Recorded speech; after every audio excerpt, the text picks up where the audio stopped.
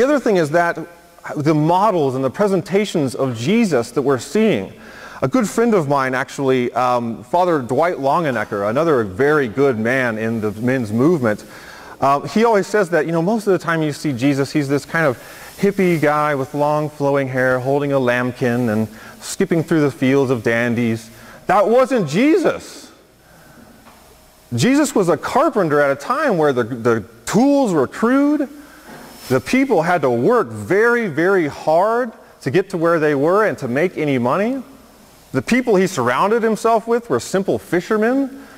He was a guy's guy, right? And even within that, we can still see meekness. You can still see mercy. I think that's part of the problem, is that we think that being a man means that you cannot be meek, that you cannot be humble.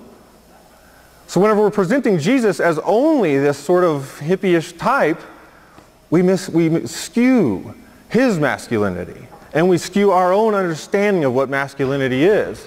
Because a man takes stands for things. He lets his yes be yes and his no mean no.